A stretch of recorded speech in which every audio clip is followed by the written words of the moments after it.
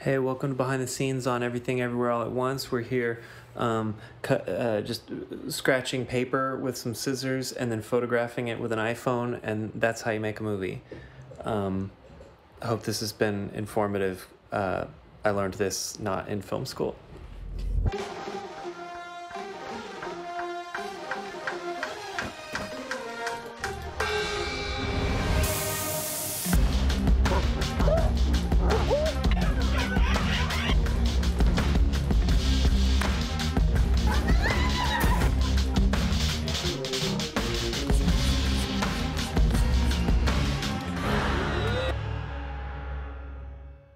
I mean, I was like a giddy schoolboy, to be honest, when they brought it to me, because they said it wants to be Matrix-esque. It's going to be featuring a Chinese family. I was already sold from the jump. I wasn't scared by how crazy it was going to be. I was very stoked to do it.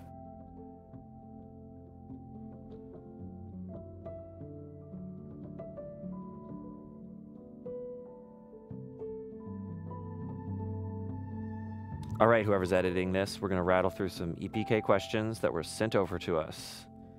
I think like the writing process was just constantly blowing it up and then refining it. And we would kind of throw a lot of things at the wall. Some people think it feels very random, but it's actually what we think it's actually at the core of the movie. But we'd throw things at the wall and then try to just hone it back down into something that was specific to this family and really specific to Evelyn and her journey.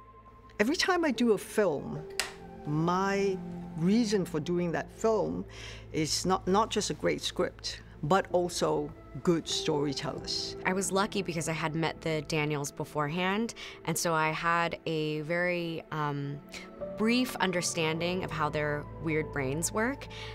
What's that on your bald spot? Whoa!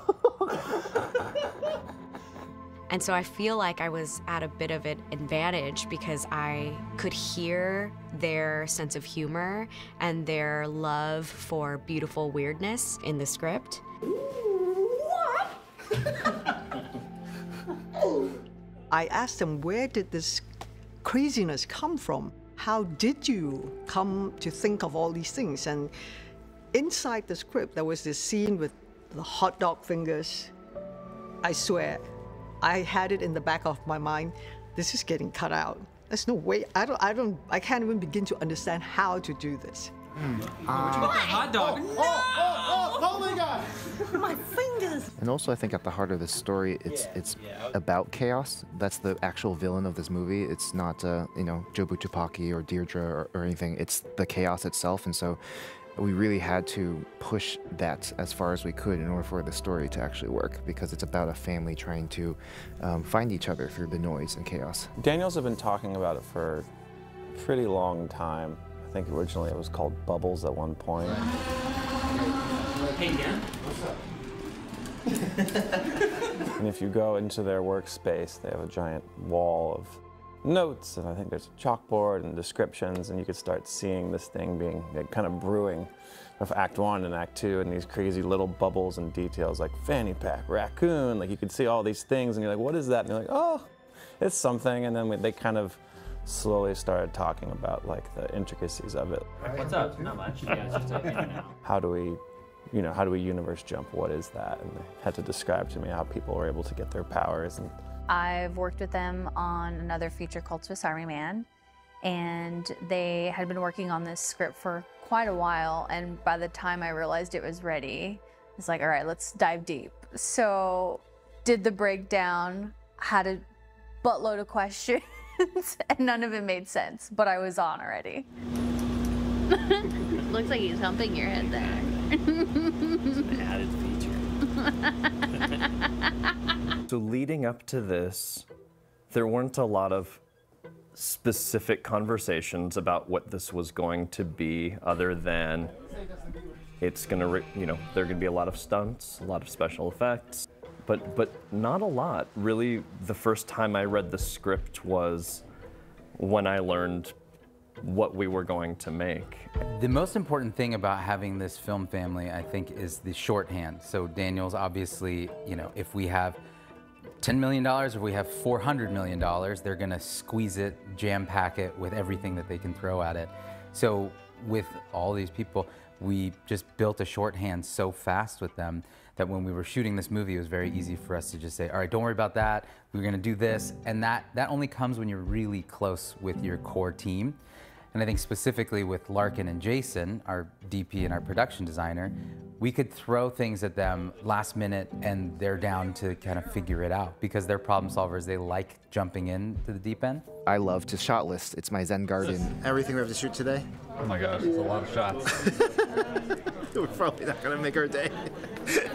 Don't tell the Bonds company. And so I'll go away for a second while Scheinert goes and takes care of more important things. And I'll just do a really rough pass of a scene, and then I'll share it with Scheinert, and we'll throw it back and forth and refine it. And then the last step is we bring it to Larkin Seipel, our amazing DP, who we've been working with for over 10 years, who basically can look at a shot list and like guess sometimes what we're going for, just because he's in our brain, and he's kind of in the middle of this Daniels collaboration in a way that can only come with time. It's nice to kind of create a set of rules, if you will, or sometimes just like an agenda of what you don't want the film to be like too, or how to separate things into places as opposed to what you want something to be. It's more of like, what does this universe not have? And so we just kind of started breaking it down between what universe would be supplemented best, of like what aspect ratio, or what color made the most sense, or like how do we ground the real world so that when they go into like a universe where things are different, it visually feels different. So we knew that one of the goals of the movie was to eventually overwhelm the audience, but not too soon. And one of the tools right from the early stages of writing that we knew we would play with is using genre and every filmmaking tool we could to delineate the universes.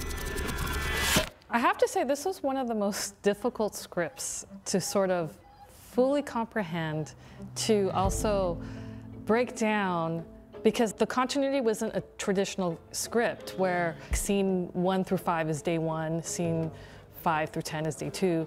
It was all over the place, and so I knew in their minds everything made sense in the scripts, but like for me, I was still kind of confused, like, okay, well, what universe is this part? And like, when does Jobu change? Because within scenes, she will change like 5 times. Jobu is infinite, is everywhere and nowhere all at once.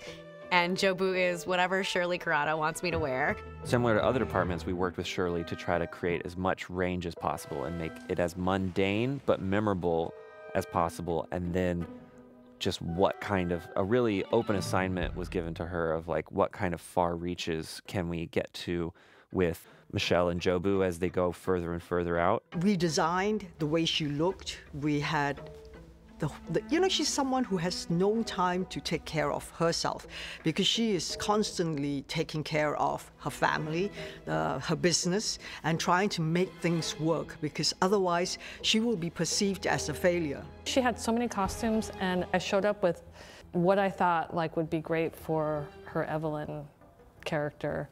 But I also had just like crazy things like, here's a pizza hat, for your sign spinning costume. And the whole time prior to that, I was like, I hope she's not gonna hate me because some of these costumes are so crazy and not glamorous. And when she walked in, she was like, okay, what do I have to try on? And I was like, well, I thought this would be great. And she's like, yes, like for Evelyn's costume, she's like, this is perfect. Yeah, I totally love this. Her style is so playful yet curated. Yeah, so we were like, oh my gosh, she's perfect for the Flights of Fancy and for Jobu, but we weren't sure about the base layer storytelling, like if that would interest Shirley. And we were so happy when we met her and she started talking about how much she loves finding things in Chinatown and how much she loves boomer chic. We said, okay, she can't be polished.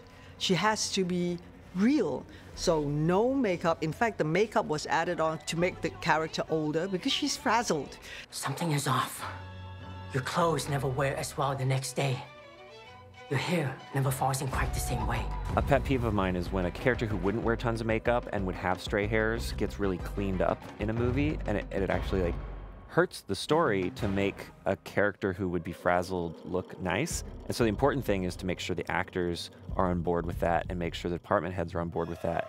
with Michelle's character and her hero look, like we've seen her in so many different beautiful looks, so this was the hardest, I think, of the for film. Sure, this was the most difficult look. Out of all of the crazy looks, I think Michelle was the most difficult because she's supposed to look like the worst version of herself. And she's such a beautiful woman. And it was terrifying to like put her in a makeup where she doesn't look gorgeous. It was very scary to be the directors to basically make the beautiful Michelle Yeoh look like an everyday person. Yeah. Michelle Yeoh's assistant, her wonderful assistant Kit, when she first... She was very upset on day one. She was like, you cannot make Michelle look like this. Even when we did her wig fitting, I had talked with the Daniels and like, we definitely want to add gray in her hair. And I was like, okay, well, how much is too much gray? So I kind of test the waters with her and she was like, that's too much. Or like she did, this is too, so I'd like weave in some darker color to transition it or make it a little bit more dimensional. And then we found like a happy medium. The first time I saw some of the images, it's scary. It's like, oh my God, did we take it too far? Because I still see myself, right? Because I'm just seeing like snippets of it. Then you step back and you go, good. Because I don't see me.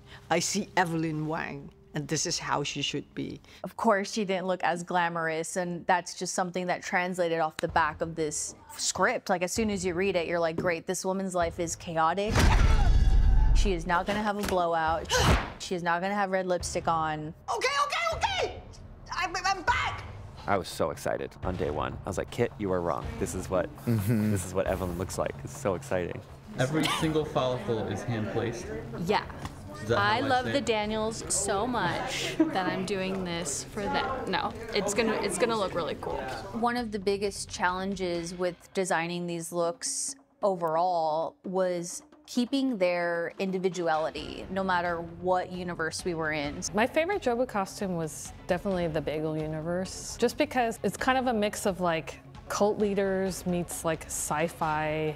It was sort of open to interpretation, and I think the only direction I really got from the Daniels is like, well, we want the set to be all white.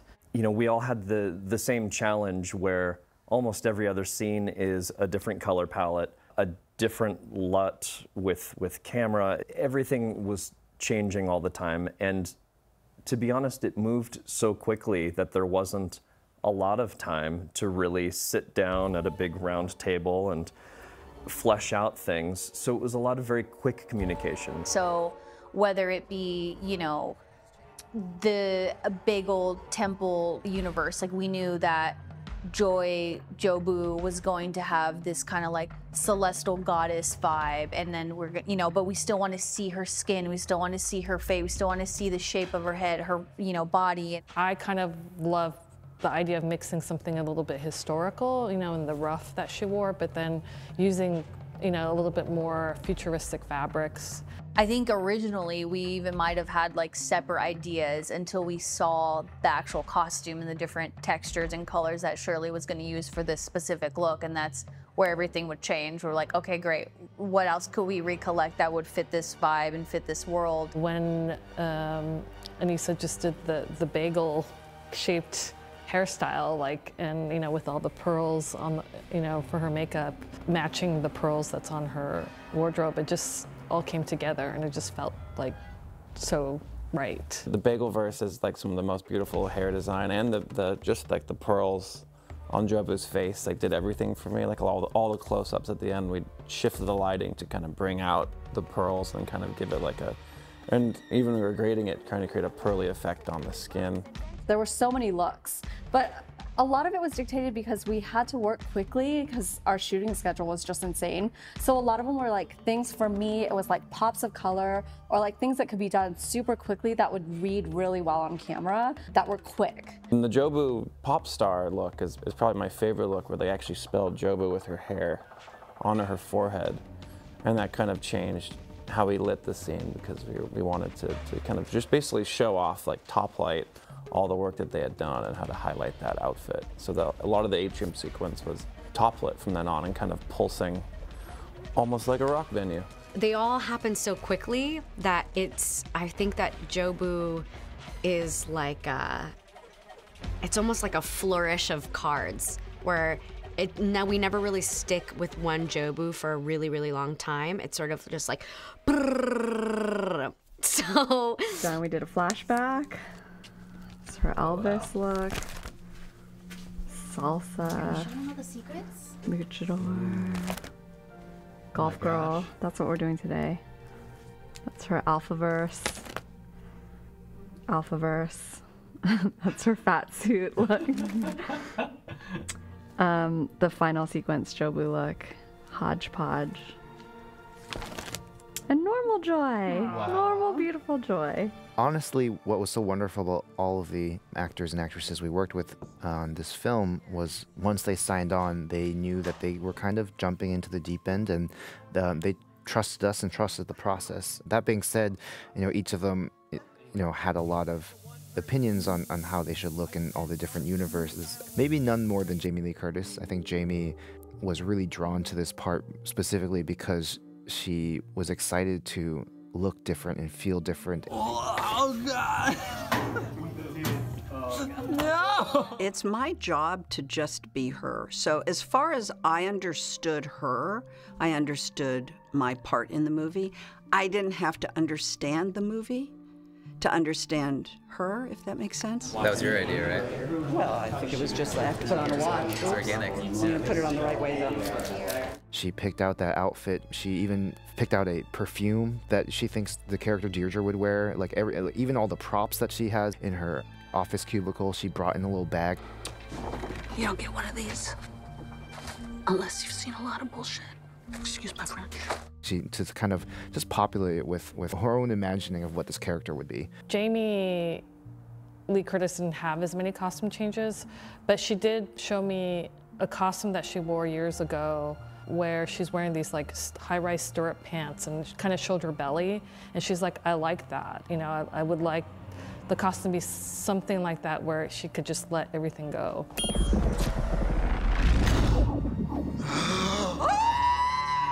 Another way we approach filmmaking is we kind of encourage the actors to form a relationship with the costumers, the hairstylists, and the makeup team, and to just follow their impulses to create a look that feels right to them. And so I think there were a lot of conversations that went on that we weren't even a part of to make sure that each actor felt comfortable with their look by the time they showed up on set. For me, this process has just been that, kind of. The Daniels are very good at bringing in collaborators who are also really creative people on their own. So that happened a lot on this, where there was sometimes very minimal interaction where people would look over and say, that's what you're doing. And I think there wasn't even a conversation a lot of times. That, hair, makeup, wardrobe would see what we were doing, we would see what they were doing, because we're in a small space, and just riff off of each other. With a movie like this that has so much ambition and so many different ways it could go wrong, it was really lovely to have all of these department heads that really trusted us, and not only trusted us, but also saw the movie as an invitation to reveal the strangest parts of them. And so every department head would take this film and basically fill it with their own strangeness. And the wonderful thing about this story is it's a vessel that could hold all of that. Here we are behind the scenes on Everything Everywhere All at Once. We're picking out rocks. We got Jason. We got Dan. We're picking out rocks. All right, great. Thanks for buying the Blu-ray. We like to make it a very fun environment when we're on set. Oh, yeah. Oh, out like this. Like that. So when you have a family, it's close-knit, you can do things that you can't otherwise do when it's a bunch of strangers, because it's very intimate when you're working together. See what happened when you don't do a good job? You get punched by the director. I must have missed that moment. I have to. Slap. It was a slap. They hit us. Dolly, I'm waiting for you, gang. Hit you with good notes. And we would do these warm-ups in the morning, and when you have a film family and these friends, you're able to do dumb things and have fun and make it feel like a summer camp. Here we are behind the scenes on Everything Everywhere, just doing a little color grade sesh. Sorry, keep going. Okay, we can go inside. Yeah, what do you think? You think it's a good idea? It's a great idea. That's our cinematographer. He's got it. He's got it under control. Okay, see you next time, Blu-ray fans. And I think from the very beginning, whenever you're making something with them, you're not making something for them, you're making it guys are saying, with them. And so when you're working on their projects, it's not like it's theirs and you're helping them. It feels much more like a group is trying to accomplish something. I was wondering, guys, which slot do you want to go with for the hot dog scene? I mean, I'm liking the pink. And so you get to see all of our different department heads in different ways put their personality into this film, which is why it has such a specific idiosyncratic mix of tones and genres. And you know, it was up to us to make sure that it all somehow maintained a balance. Hey guys, quick question about start working on Jobu Pinata and wanted to make sure the candy drop mechanism is good. There's basically a pin in the back that can be pulled out with fishing line, and we'll show you what that looks like dropping the candy. 1, 2, 3. Let me know if that would work. Filmmaking jazz is a wonderful way to describe exactly what was happening. That's so smooth. Is it on rollers? It's on rollers, and there are people over here pulling it on cables. That's exactly what it was. People would take solos and, you know, jam a part and riff on it and look over to the next person. They'd pick up where that person left off and bring their part into it. But it really did feel like that, where it was just it was a very smooth but fast-moving machine. Just ask them what we're doing. I'm not going to do it. You should ask someone else to explain the scene. Yeah, I mean, we've only got like 16 more setups to do in the next hour, so like we figured we'd come over and talk to the BTS because it was a good use of our time. You know, this only cost like $300 this conversation. We knew we had to find one location for this film. That was the only way it was going to get made, because there's too much going on for us to even consider moving production to a different location. We actually had scouted this building, which used to be an old mortgage lending firm that closed down in our previous recession.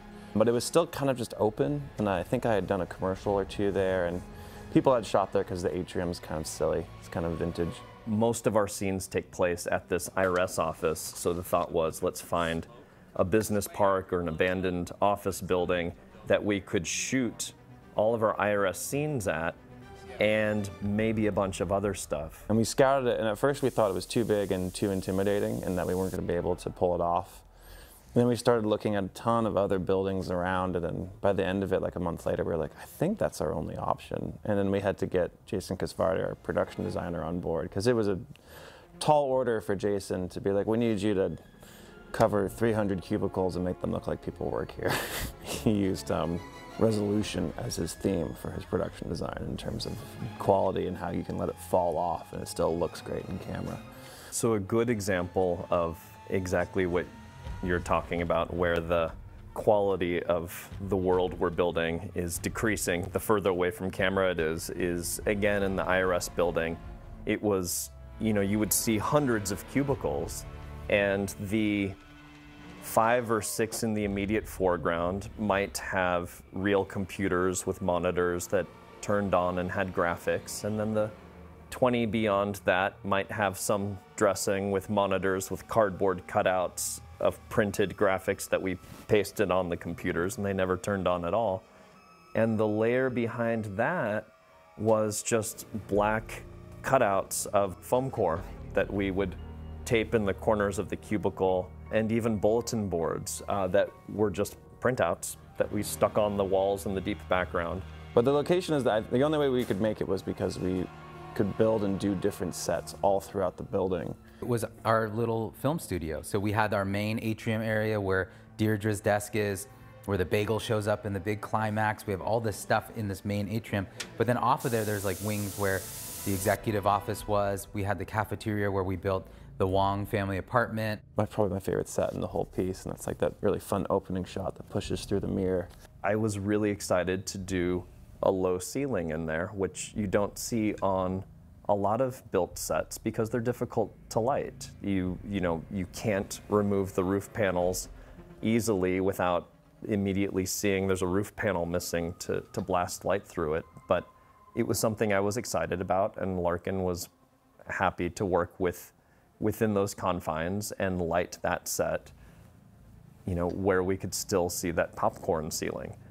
But one of the things we got to do is we got to just say, all right, there's no trailers outside. We just have these these corporate offices, and each one of these offices are going to be where the cast hangs out. So when they weren't needed on set, usually everyone would just hang out on set by monitors. We had a very fun monitor culture.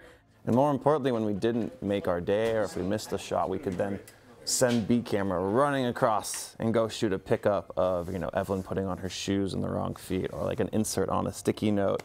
A lot of the shoot eventually just became picking up shots. Early on, we knew this movie was going to be a roller coaster ride through genre, and one of the benefits of that is every audience member has a built-in understanding of genre language, even if they can't articulate it. So when they see a certain aspect ratio and certain color treatment, you automatically know, oh, we're in a romance, or oh, we're in a sci-fi film. And so we worked really hard with Larkin and our colorist, Alex Bickle. And early on, before we even started shooting, basically they started testing out all these different looks and different film grains and different lenses to kind of recreate so many of the films that we loved, or at least imitate so many of the films that we loved in a way that was distinct and yet still artful. We had actually looked at a couple of references of intercutting between different worlds or different aspect ratios and how jarring that can be, and we ended up loving it. They liked the idea that no matter what happened, you still kind of followed the story, even if the visuals were kind of actively fighting against you to some degree by going from like 4:3 to anamorphic, then back to 16:9. No, it was really exciting to be able to like have a great idea for one universe, and I'm like, okay, was that the right universe? Did I burn it there? Should we save it for a different universe? I think like early on we knew we wanted to differentiate the universes using different film languages, but it was through talking with Larkin and prepping the movie that we started to lean more heavily into our favorite films as opposed to kind of what could have been more spoofy. It's the idea, not normal, it's the idea that you can isolate it. So when we're grading it, we can warm it up or shift it more yellow or golden, or we can play around with it. We know the strengths of our collaborators, and so Daniels actually wrote the movie to bolster the strengths of our collaborators. So think about Larkin. You know, he is a film buff, but he also knows toys. He's so well equipped with just cameras, lights, how to do these things practically, that he really loved the challenge of thinking, all right, let's play with frame rates, let's play with different color schemes, let's set a really cool look with our colorist so that we can really say that's the red universe, this one's green, this one's white, and we can really build out this look. I can't quite remember how many universes we had, but there were some that were, you know, felt like they were just 2 shots, like the Ode to 2001 with the hot dog finger monkeys. That was a universe that literally, I believe, is 3 shots. You know, it's a wide, a medium, and a close, and we had to get a special set of lenses that were like really messed up, and we're barely able to focus them. Miss Joy! Miss Joy! Larkin? As filmmakers, we're always looking for new challenges, and so it was kind of fun for us to be like, could we try to imitate Carol? Could we try to imitate Wong Kar-wai? Could we try to imitate, you know, all of our favorite films like The Matrix or even Star Wars? Like, what? In some ways, this was like a fun exercise for us as filmmakers, as students of film. We got to really play in other filmmakers' styles, which was just so fun for us. All right, guys, loop me in. Like the main universe had actually the most lenses because we required the most out of the camera. We had to have anamorphics for the action sequences, and then like anamorphics that didn't distort so you could shoot wide shots in close places. Then we had to have spherical to shoot height speed of it. It was a mix of everything. There were conversations about whether or not we wanted to use every single camera just so that we could say that in press. And my biggest regret is not shooting the rock scene in IMAX. And so we just kind of started breaking it down between what universe would be supplemented best, of like what aspect ratio or what color made the most sense, or like how do we ground the real world so that when they go into like a universe where things are different, it visually feels different. But you know, playing with all these film formats, but not only thinking about the formats, the scope, but also the colors and the themes, and then the grain and the frame rates and all that stuff, and how to tell the story cohesively and know when, as a viewer, I don't think many people could think back and say, oh right, it expanded, the bars expanded and the screen opened up in these moments, but we feel it subconsciously. Your movie in one word.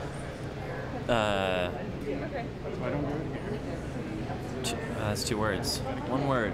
Excess. this film, the options editorially were pretty much limitless.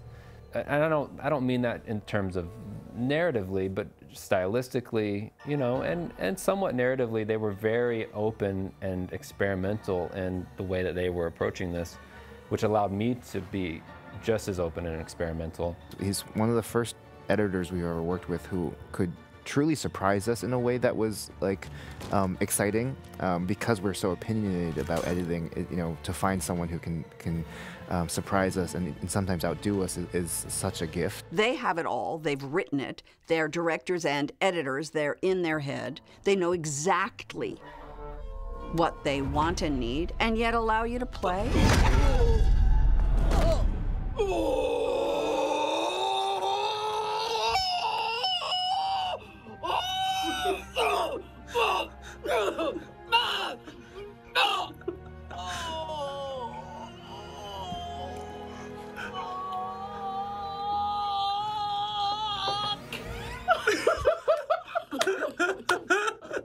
We're gonna have to open up the edit, you know? We gotta figure out how to use all that. The real challenge of editing this movie is that Daniels wrote it for an intense edit and shot it for a very intense edit. It is a massive feat to get to edit that film. At the same time, it's all in the script for the most part. A lot of these shots, you think about it, it whips in and whips out. So you're turning, an actor's gonna turn out and the camera's gonna go this way, and then the next moment you're back in. You can't really edit around that, right? So there's a part of it that Daniels really had it in their heads. 3, 2, 1, go! Ready and go!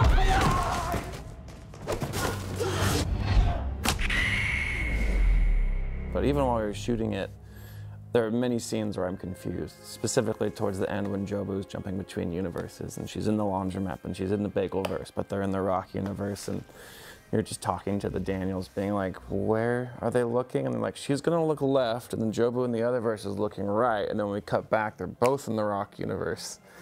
And you're like, okay, so just tell me which way you want them to look, and I'm gonna pretend that I understand what you're saying.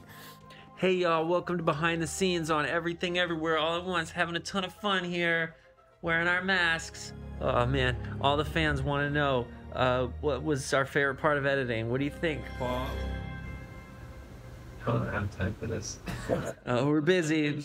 His favorite part was how we didn't have time. A lot of the way that we made the movie work when we're cross-cutting between universes and trying to blend all these scenes together without the audience feeling lost was just experimentation and using our intuition of when it was overwhelming, when it was too much. Between the three of us, it really was just this really super collaborative process where we were just passing around projects constantly, taking turns with different scenes, having discussions and giving each other notes, and sometimes just saying, you know, forget it, I want to play with this now, give it to me so I can test some stuff out.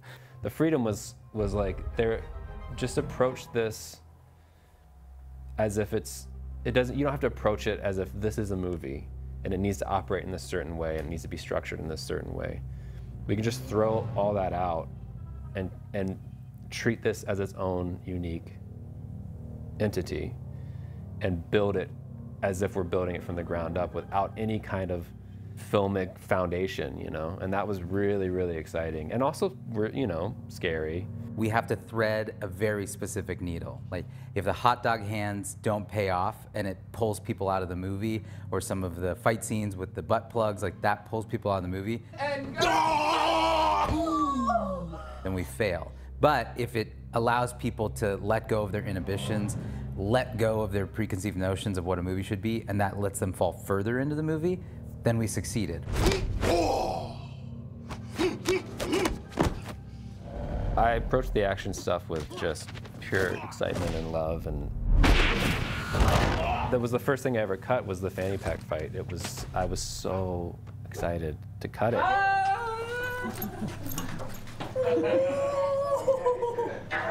When I auditioned for this role, they asked me specifically, do you have any martial arts background?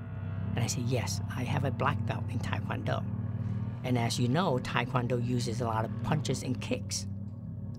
But guess what? The fanny pack uses none of that. You know, it's very Bruce Lee-like, you know, nunchucks and all of that. And I was so excited to show it to them. And then they showed it to the crew and the cast like the day after I finished it, just to show how well it was working.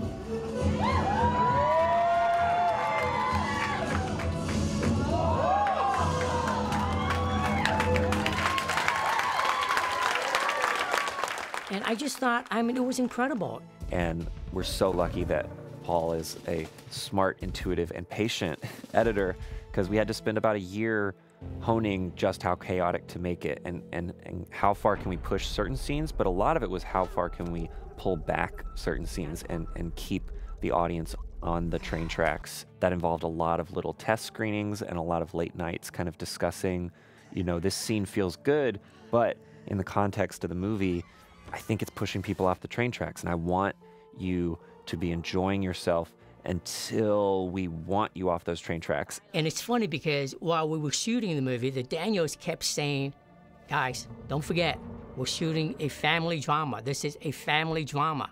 I am your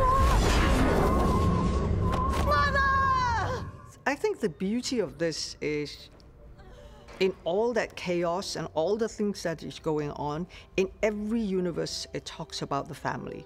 I think one of the things we really wanted to make sure of was that the family story never got washed out by the big cosmic sci-fi action movie. The balance between that core family story and the emotional story of the film and the just like bombasticness stylistically of everything else and the insanity of the different multiverses was what we spent most of our time figuring out in the edit.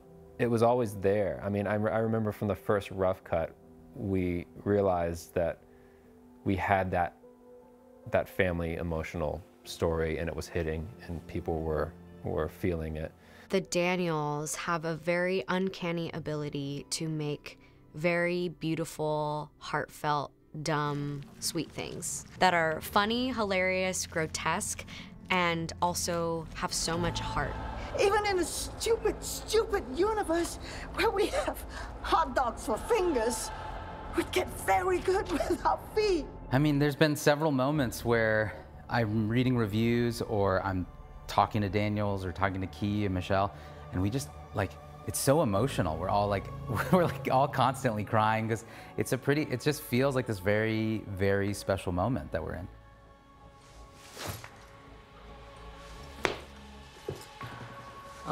What the fuck are you doing?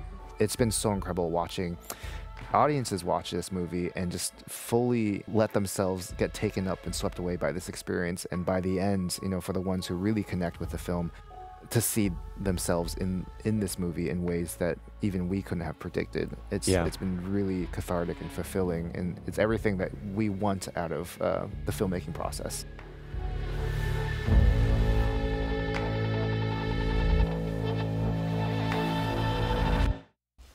It's been a torture. I mean, these guys are awful. I mean, they're constantly fighting. They're constantly, like, they're giving contradictory notes. I mean, you don't know what the hell is going on. You know? They're always, like, hitting each other with dildos, yelling at each other, throwing bagels at each other, hot dogs at each other. In fact, I think it got James Hong so fed up, Gong Gong, I should say. He got in his wheelchair, sped down the hallway, and accidentally hit Jobu Tabaki. And the production was shut down. Paramedics was called. I mean, it was just crazy. Mrs. Deirdre, I mean, she got so frustrated. She took her frustration out on me. She lifted me up and wanted to crack my back. I mean, that was how crazy it was. But, wait. I think that was a different universe. I don't know. See, that's what happens when you let the Daniels fuck with your brains, you know.